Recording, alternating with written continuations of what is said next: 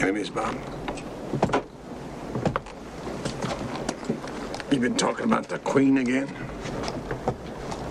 On Independence Day?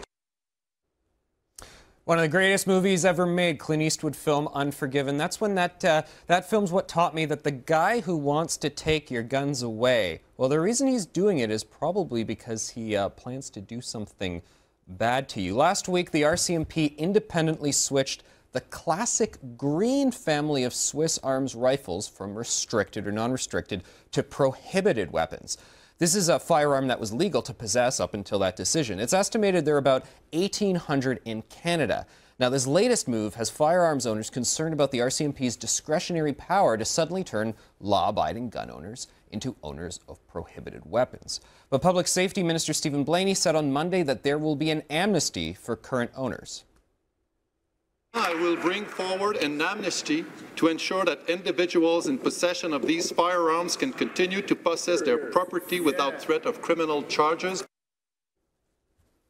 Faith Goldie joins me now in studio. Now, Faith, I know you're an expert on these topics, but help me, a regular guy, sort of understand what's going on here. So the government passes legislation about firearms rules and laws, but it's up to the RCMP to independently determine which firearms are what prohibited kind of and what aren't. Precisely. So although de jure, so in other words, by law, it's the legislature, the House of Commons that should be making the laws and the RCMP that should be enforcing it, what we have de facto is RCMP, forensic lab experts, testing various firearms for a very long period of time, and now 13 years after initially allowing this, in this case the Swiss Arms Classic Green, and I'll expand your list to include the Black Special as well as the Blue Star, the Red Devil, a few other ones on the list, to reclassify them from non-restricted, which means anyone with your average PAL, your position to an acquisition license, could own it, not have them registered, not need authorization to transport them to and from the gun range.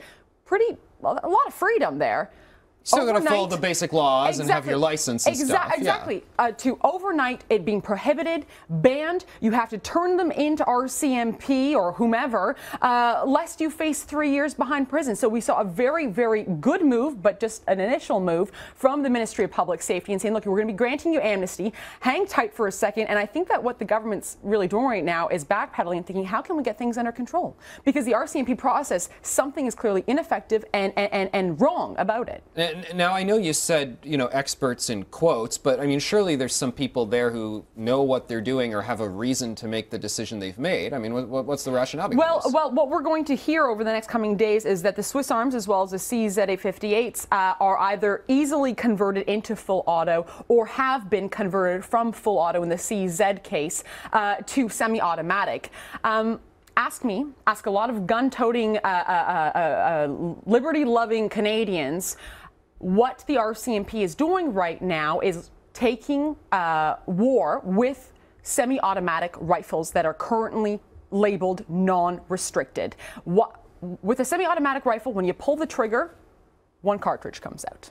It's not like, a machine gun. So folks at home need to understand that. When you pull the trigger, one bullet comes out. But they're saying if you go into the shop and some guy puts a lot of work into it, he can sort of MacGyver it so that it becomes more of an automatic or something? Is that the idea? Precisely. But the question is, how much work does he have to put into it if even the RCMP experts, it took them 13 years to figure it out. Whereas I assume I can just go across the border to some sort of salacious, gangland guy and buy myself an automatic weapon. Good luck crossing the border with firearms. Much easier. Yeah, exactly. But look, the point of the matter is this, that it's the RCMP's job to enforce the law, not to create the law. And what we have here is a backdoor way for the RCMP to essentially bypass our House of Commons and turn firearms owners into in this country into convicts overnight. And let's be very clear about something. With the bans that we've seen over the past week, granted there's now amnesty, what could have happened is 13,000 in total. 13,000 Canadians would have overnight been turned into federal convicts. Why? If they didn't turn in their firearms. Because firearms offenses are federal jurisdiction. They carry mandatory minimums. Right now, despite, muses that there's a tough on crime federal inmate sort of overpopulation, we only have 15,000 people within federal prisons right now. So we would have seen that prison population double. So basically there's people saying, look, I want to be a law-abiding firearms owner, but you've suddenly changed the game on what law-abiding means for reasons that I don't know. And for 13 years or whatever, the guy bought it 5 years ago, he says, I've been law-abiding since then, but now you've just changed the rules on me. And Anthony, don't forget the fact that in the case of the Swiss Arms rifles, we're talking 3 to 4 G's a piece. That's a pretty penny. I haven't saved that much money to put into anything in my life yet, but, for the little, big purchases that I have made, if all of a sudden the government came down and knocked on my door and said, give that to me, otherwise you're going to jail.